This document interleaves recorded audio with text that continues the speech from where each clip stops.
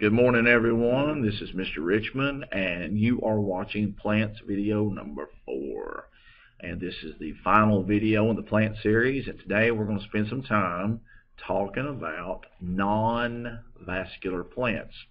We talked about vascular plants, the angiosperms and the gymnosperms, about how plants have vascular plants have tubes, right, to move nutrients, water, and food throughout the plant. Today we're going to talk about non-vascular plants, those plants that do not have tubes. And they're unique plants, and there are several characteristics of these plants we need to talk about. Okay, so I'll try not to bore you. Hang on, and hopefully this will help you out. Well, of course, number one, a non-vascular plant does not have tubes, will not have tubes at all. In fact, they really don't have roots, stems, or leaves, true roots, stems, or leaves. They're very unique plants, and they don't have a lot of the different kinds of adaptations that a vascular plant would have. But again, they don't have tubes, which means they don't have a real efficient way of moving water and nutrients and food throughout the plant. Actually, the water and the nutrients have to be absorbed. If you remember in class, we talked about absorption. And for instance, if I had this small cup of water and I spilt some of it on the table that I'm seated at right now, I could take a paper towel, I could lay it on top of that small little spill, and we know what would happen. Always pops up. We know what would happen. That water would be absorbed into the fibers of the paper towel, right? Pick the paper towel up, water's in the towel. Now, the paper towel didn't physically suck the water up into the towel. It was just absorbed. So that's a nice way of looking at absorption, or what it means to absorb something. That's how it happens with non-vascular plants. They absorb those water and nutrients. They don't really use a root system like maybe a tree can dig down deep with its roots and find water and find the things that it needs. They also, because they have to absorb water and nutrients like all the time, they have to have a source. So they tend to live in damp places or moist areas, maybe near a waterway of some kind, a little creek, a little branch, or just an area in the woods that doesn't get a lot of sunlight, because they would dry out and they would die. They also tend to be smaller plants. They don't grow up big like a tree or even a lot of just common plants we see out here. They tend to stay really, really small. And I'll tell you why right now, as a matter of fact.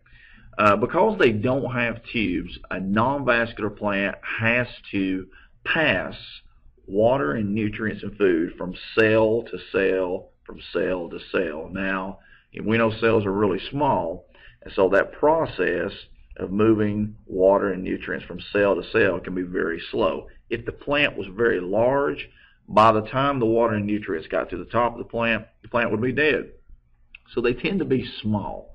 So what I thought I would do is maybe give you some examples of the difference between how tubes make that happen and how these non-vascular plants do it, passing those nutrients and water from cell to cell. So I've got some pictures, and if I can find them, let's see if we can hunt them up.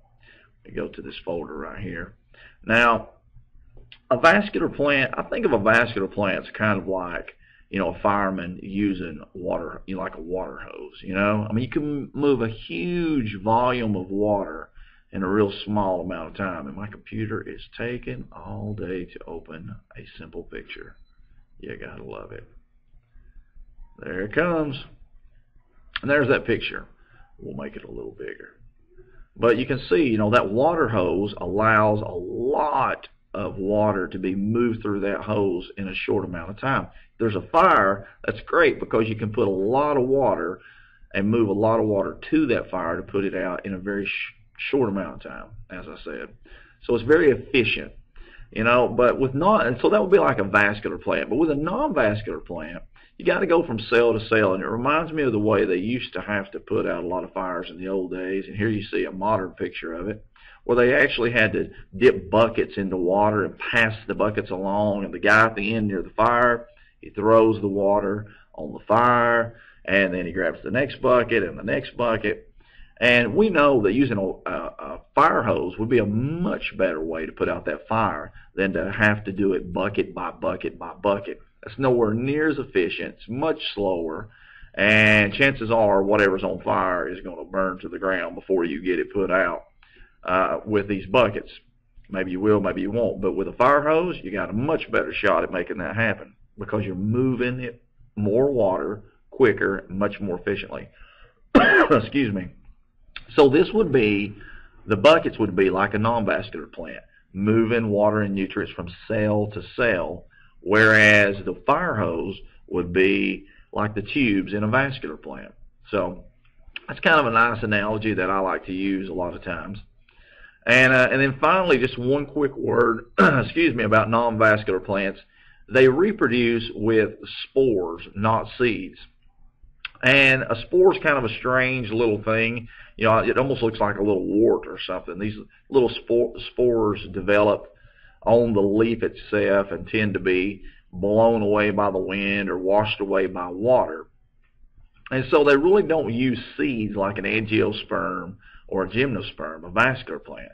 They just have these little spores that allow for new plants to be created, and these will blow away again by the wind or be carried by water. And if they end up in the right conditions in the soil, a new non-vascular plant will grow. So just remember this, vascular plants almost all vascular plants, not everyone, but almost all, reproduce with seeds, and non-vascular plants are going to reproduce with spores. All right, and you can look at that and tell that's not a seed. So anyway, that's a little bit of information about non-vascular plants. They don't have tubes. They absorb water and nutrients, right? They have to pass those water and nutrients from cell to cell because they don't have tubes, just like the buckets. They tend to live in damp places because they're constantly having to take in more water and more nutrients. They really don't have true root stems or leaves, and they don't grow up to be very tall because the water would never get to the top of the plant. So hopefully that helps you, and we'll talk more about it in class. See ya.